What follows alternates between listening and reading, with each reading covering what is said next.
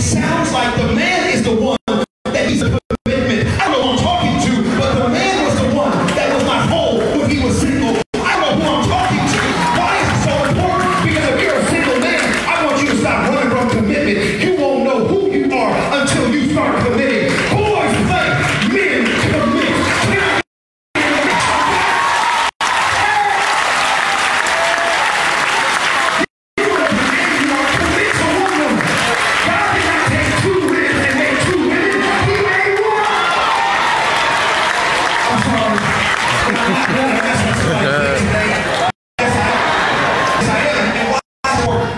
Because as a woman, if you're single, don't believe the hype that you have to find your value inside a relationship or a marriage.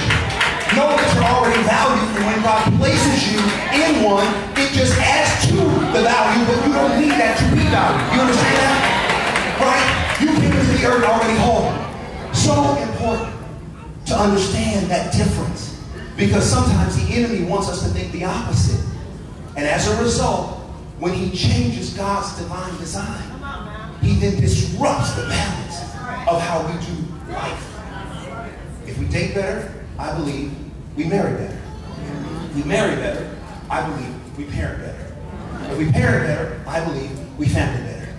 It all goes back to doing it the way God called. And it all starts with us as men stepping up and not believing what society tells us makes a man, but going to the Word and saying, I'm a man because I lead with love. I'm a man because I commit. I'm a man